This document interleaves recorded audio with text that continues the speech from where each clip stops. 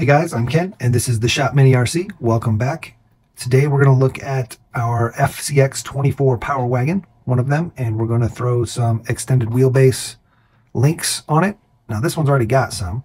These are the McCue RC 3D printed links, but we also have some RC all-wheel drive. These are aluminum ones, and they come with the drive shaft. This is a metal drive shaft. So we think we want to take these links and throw them on a different rig, and throw these red links, because we're keeping the red wheels on here, on this rig. And I also just wanted to kind of compare and show the two products side by side. And yeah, you can see the differences. So let's get this apart, and I'll show you what these links and the McCues look like when compared to each other.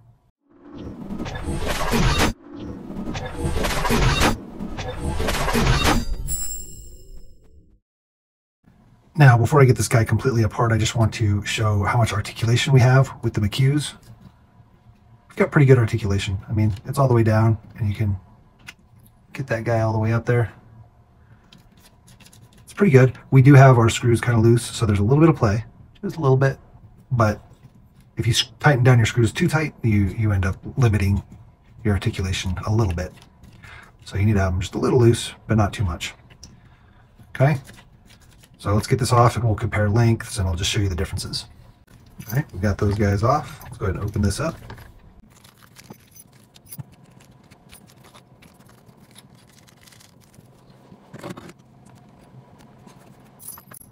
Alrighty.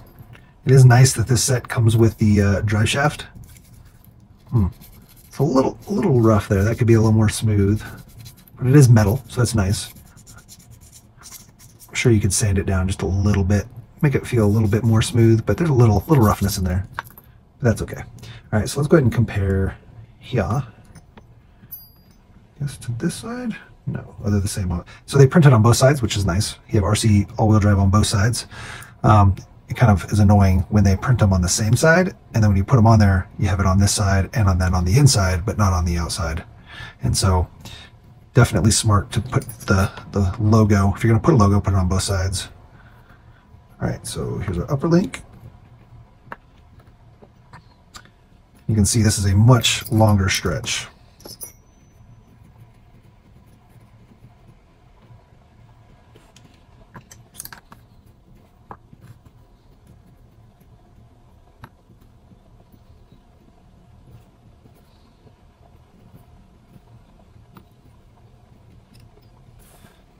Much longer stretch.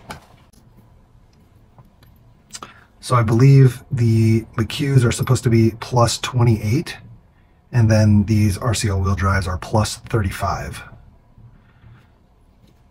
And then I think this drive shaft that comes with is a 70mm drive shaft. Yeah, basically 70mm, which is, it's a little longer than the Gladiator. We're using a Gladiator drive shaft here. When we pull that off, we'll measure it. 77 versus 85. So that's like an extra 8mm on the uppers. And 76 versus 66. Interesting. So that's an extra 10 there.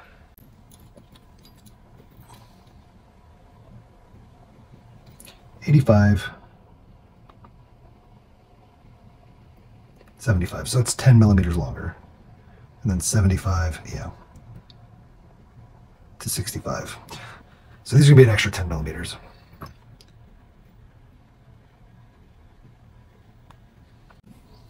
right, we're gonna go ahead and throw these guys on. Let's see, we need some pivots. Just a small note: whenever you're assembling these pivot balls, there's a side that will not go through, right? It's like it's larger diameter. Always make sure that's the side that your screws are going into. So in this example, this is going to go like this, and our screw is going to go into there. So your screw head is against the larger side, and the side that potentially could come out is up against your mounting point. That way it can never pull off. If you do them the other way, you could potentially pull the link off the O-ring and basically come unmounted. So always just make sure that's correct, just for the new guys out there. And let's go ahead and measure this drive shaft. This is again, I believe this is the Gladiator is what we ended up using, and it's right at 68. Yeah, basically 68 millimeters. And the one that comes with, again, is right at 70. So it's an extra 2 millimeters longer. When you put your drive shaft in, always make sure it's in phase, just so you know what that means. See how the ears are the same? You could have it like that, and that is out of phase. So you always want your drive shaft in phase. Also, you want your open end. This isn't such a big deal on these, but usually the open end goes to the transmission or transfer case, and the shaft end goes on your axle. The reason for that is, at least on bigger rigs, your axle is pointing downward, right? Like that. And then dirt and whatnot is less likely to get pushed up into there, or who knows. I mean, it's spinning, so probably not, but that's the idea, is that if you have this at the higher end and this on the lower end, you'd be less likely to get dirt up in there. That's the thought anyway. How much it really matters, I don't know.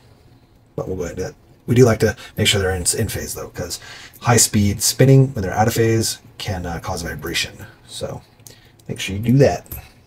This comes with little tiny grub screws. Oh man, I don't know what size these are.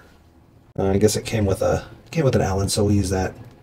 Man, I kind of wish these were the same size. I wish these were basically the same size as these, you know, 0.05 inch or a 1.3 millimeter.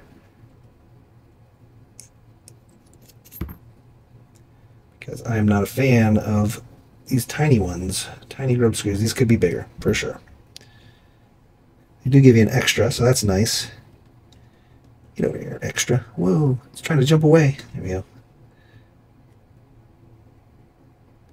Yeah, it would just be nice if this was a 1.3 or 0.05, since that's kind of the sizes we use a lot in the SCX, FCX, TRX. We use the 1.5 a lot. Come on. We use the 0.05 a lot and the 1.3. I feel like it'd also be better if these were C-cut so that they fit on there a little better. You don't have to worry about them spinning in there or whatever, or at least give longer screws, longer grub screws, so that you can guarantee that you're going all the way into the shaft. It's hard to know if you're actually all the way going into the shaft or if these are going to back out. They're not like these little guys. Let me just reiterate one more time. These little grub screws are not ideal. You want them to be longer at least. Because you don't know if you're in the hole. You don't know if it's actually going to hold. I don't know. Definitely not a fan. Or at least give us 4 so we can do both sides, but even then, I'd rather just have one longer grub screw, a long one that goes almost all the way through. That'd be ideal. All the way through the other side, you know it's not coming off. This little tiny grub screw, no good. Seems like it's holding fine, but again, time will tell. Just something to be cautious of. All right, we're all good there. I do like that they give us multiple shock mounting positions. I think we're going to mount it in the farthest back. You can just use your stock shock screws here. They just screw right in. Now you may want to use a little bit of blue Loctite in there if you find that they're coming loose.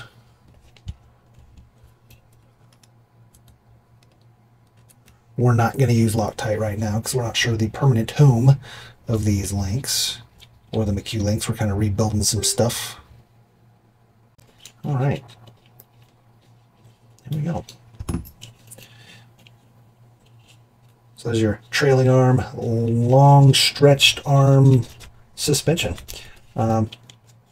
Feels pretty free. Some pretty good articulation. There's more than the McCue for sure. But again, it's not always ideal to have crazy maximum articulation, but you do want it to not bind. So neither one of them bind. They both feel really good. I think these are partly you're getting more flex out of it because it's just longer, right? The longer the links, the more you're going to actually get travel. Another thing you can do is you can flip these to the other side, right? So that the link goes like this, and that'll actually, with your shock, give you more ride height. So you can actually lift it up in the back if you wanted, and have basically like a high clearance link. That's one thing you could do with these links, and some people have done with the McCue links. I think it's just because I installed them wrong, but it does definitely lift your truck. Now, if you don't do something to your front, it's gonna be raked pretty heavily. It's gonna be pretty forward. But they're supposed to be like this. Also, your RC all-wheel drive would be upside down. But now it comes with these silver pivot balls. I am not sure what these are for, I'll be honest. Also 2 more screws and an extra grub screw. And then of course your tools, but I'm not sure what the 2 screws and the pivots are for. Maybe shocks, maybe, if you're using aftermarket shocks. I'm not 100%. There's nowhere else to use these pivots, so do not know. It doesn't mention on the website or anything. So if you know what these little pivots are for, these silver ones, because these ones are brass, I believe. So if you know what the silver pivots and extra shorter screws are for, well, let me know. So I totally forgot that when we switched over the McCue links, we actually just pulled the pivot balls out of these links and we put them into the shock so that we can mount them here. So these silver balls, yep, well, wherever they went, they definitely go into your shock so that you can put a screw through. We're just actually using the pivot balls from here. So you can do the same thing if you replace this, pull this out, pull these pivot balls out, put them in your shock, and then you have an actual pivot ball in there versus a screw. So that's an option. We did use shorter screws here, and the rest are all the longer screws. Don't forget that these, I should have shown this, sorry. These have sleeves in there, and you can see, it's kind of hard, but there is a kind of, it's a bushing, I guess, but that's a sleeve through the chassis, and you want to put the spacer side, I guess, towards your link. That'll give you a little bit extra space and help with your articulation. All right, let's go ahead and throw our wheels on and get her done. Alrighty, kids, all done. Looks pretty cool. I dig it. I need to get red links for the front if I'm going to keep these guys on this truck. But definitely stretches it. I mean, it's far. It's way past the rear, right? But they work. Got some pretty good flex.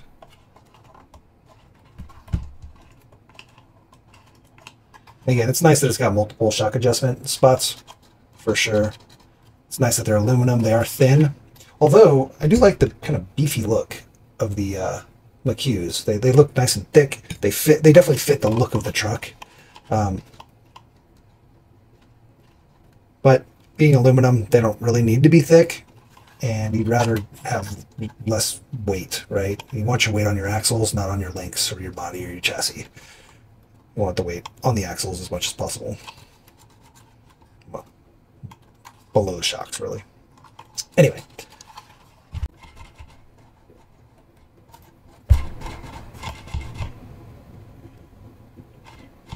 Definitely could do some cool droop builds that are super stretched, some belly draggers. That could be fun. We need to do oil in these shocks or something. They're a little sticky and a little bouncy, but that's okay. Everything's moving smooth. See how that wobbles? That's why I kind of want it to be on a D.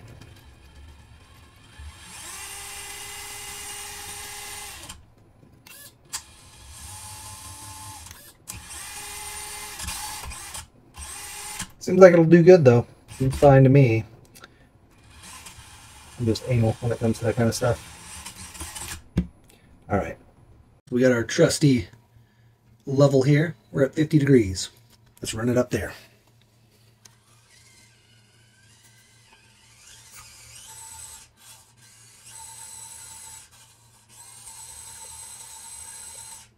Looks like it's mostly a tire issue.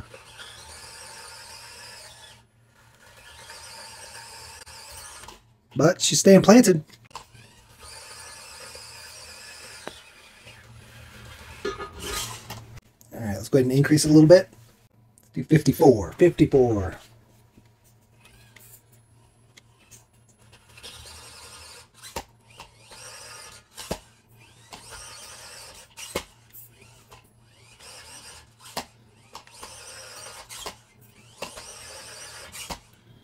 Just really looks like it's the tires. We just can't get enough grip. But it's not flipping. Let's get it to where it'll flip. So there's a 57 degree. Let's see where we're at now.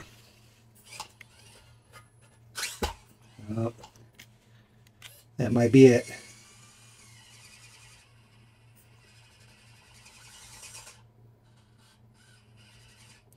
can see this back wheel over there. That was lifting.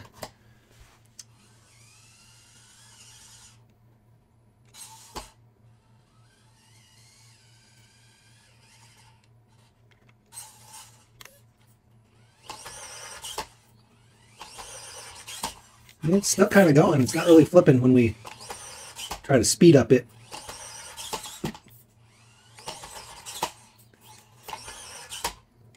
All right. Guess we can try a little more. So 58.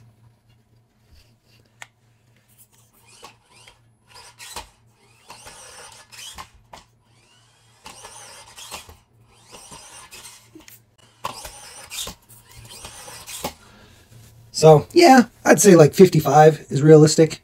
It's definitely better than if it were stock. The extra length here is going to be huge when you're trying to do uphill. Also, these are really tall wheels and tires, so if we had some smaller ones or a little bit wider and grippier, we might be able to make it up a little better. Right now we're just trying to use wheel speed to get up there, but it's not really rolling back.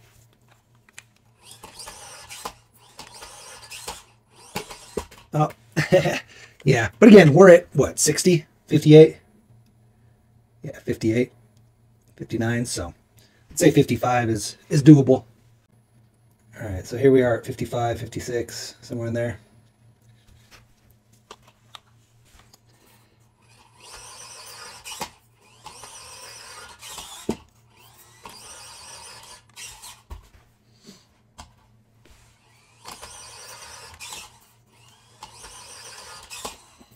So again, if we had tires, it'd make it. So I hope that gave you some insight into the RC all-wheel drive upgraded extended wheelbase kit. You can pick this up on their site for $29.99. It's probably also on Amazon. We'll put some links down below. And yeah, if you're looking for the longest wheelbase, really, these are going to do well. They're definitely cool. On their website, they show them using these in the front as well. It really extends it, so you're probably going to be running a totally different body. But that is a super long wheelbase if you put them on the front too. But hey, if you're trying to do something crazy, maybe do some kind of a long base comp rig, definitely could use these links for that. If you don't want them so long, you know, there's always the McCues, and the McCues are awesome as well. So don't forget to check those out as well. But yeah, RC all-wheel drive, great looking. They also come in black. So if you don't want the red, they come in black as well. So just red and black, no blues or greens or yellows, but we dig the red. That goes with the red wheels. Pretty cool. All right, guys. Hope you learned something. Make sure you like, subscribe, share, hit the notification bell, and why don't you go ahead and comment down below, extended. Put extended in the comments. Well, we thought we were done. We weren't done. We ended up getting these in way quicker than we thought we would. This is a set of front high clearance links. They're the stock 48.5 and front steering links as well. So we're going to throw that stuff on here. And once it's all on there, we'll show you how cool all the red looks. Oh, and we figured out what the little silver ones were for that came with the rears. They are for the shocks. So if you were for some reason needing to mount pivots in the shocks, like if they were mounted here on this where the stock shocks normally are, as in the front here, you put the little silver balls inside your stock shocks, and they're pivots for that. They fit perfect in the stock shocks, so pretty awesome. All right, bamsies. Got our steering links, our high clearance links. We're all red now, nice and matching. Looks great. Awesome. We got this kit way faster than we thought we were going to. I thought we were going to have to we'd just do a separate video when we got them in, but they came in before I finished this video. Magic of editing. So this set, they also make a rear set that's not extended, and it's basically just the upper Y-link and the lower links. That's $19. But then this set that comes with the front steering links is $23.99, so $24. And they make them in red and black as well. So pretty good price for the steering links and that. I kind of wish it was a 4-link upper, but this will do. I like that it just matches. It's all matching. Wish we would have had a silver metal drive shaft, but that would have just had more cost increase, and there's really no reason for it because this one will work fine. Unless you start popping out or, you know, you're popping your U-joints or something weird. If you break it, I guess you'd want a replacement. I wonder if they sell a silver metal replacement. Let's look. Looks like no. They only have the this guy here. So if you wanted this metal drive shaft up here, I guess you'd have to buy. And this drive shaft only comes with this kit apparently. So you have to buy this kit and then cut it down, and it's a mess. There are other aftermarket drive shafts if you really need one. So it'd just be cool to have a matching chrome drive shaft. Either way, that's what we got. I dig it. What do you think? What do you think? All right, guys, get out there, run your cars, crash them, smash them, and bash them, but don't break the expensive parts.